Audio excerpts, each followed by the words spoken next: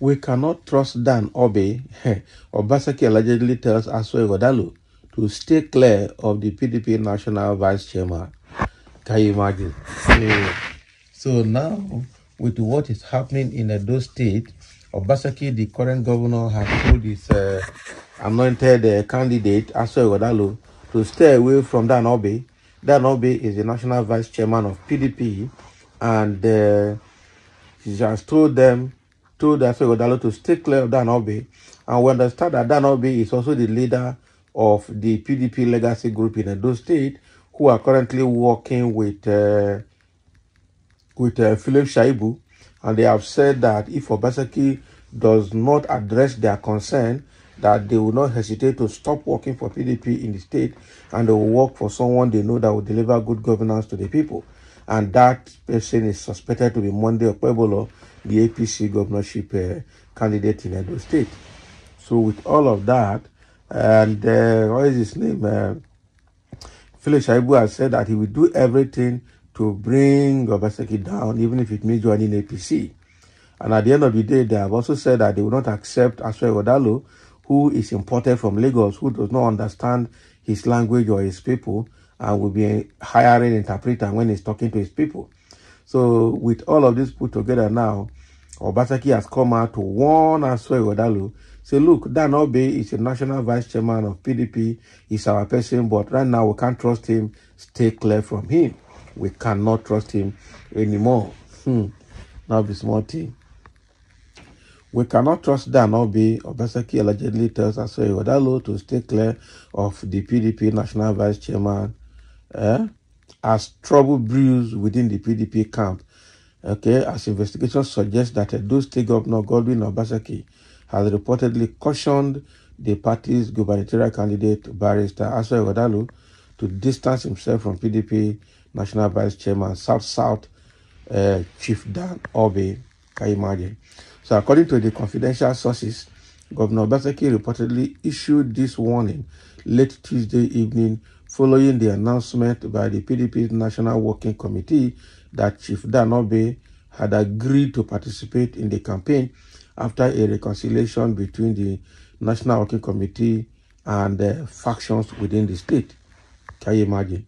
So the decision was reportedly reached during the 586th National Working Committee meeting of the party on Tuesday, May 7th in Abuja.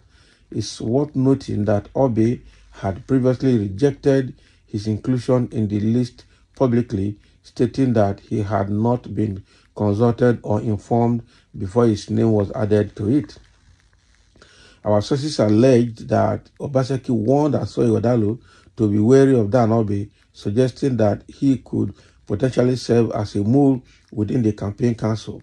It is purported that Orbi's acceptance into the council might be orchestrated by Obaseki's political rival, the FCT Minister Nyesom Wike, who wields significant influence over the party at the national level.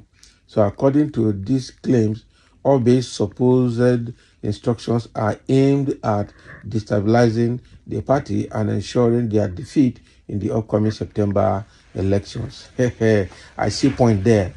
Because I have also understood that Dan Orbi is a very right-hand man to Wike, and Wike is at loggerhead with Obaseki, even after he supported Obaseki to fight Oshomole in the past. So, and Wike is also in control of the PDP National Working Committee. So with all of that put together, they want to make sure that APC wins that state. Because currently Wike is working for APC, and Dan Orbi has vowed to move to APC if they don't address their grievances in the state.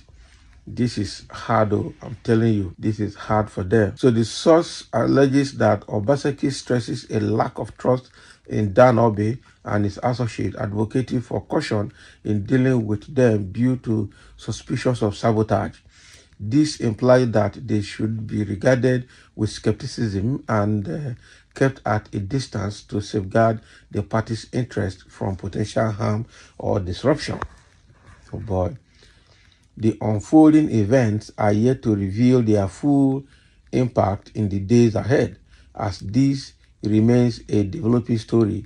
We will continue to keep you updated on emerging trends, to keep you updated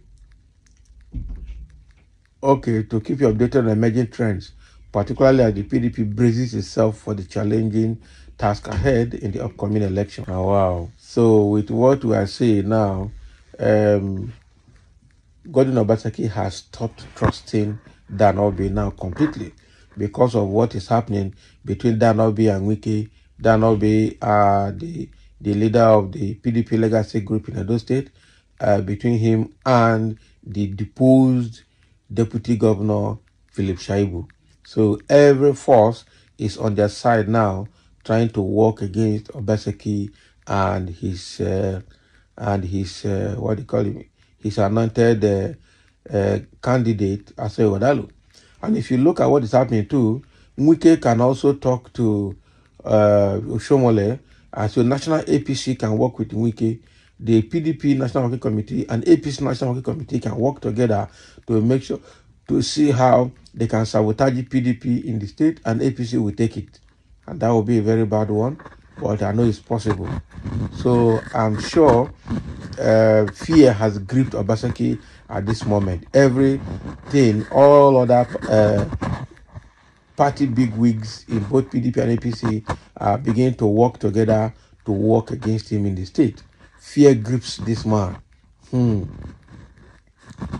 wow. Now, wow. This is a big one.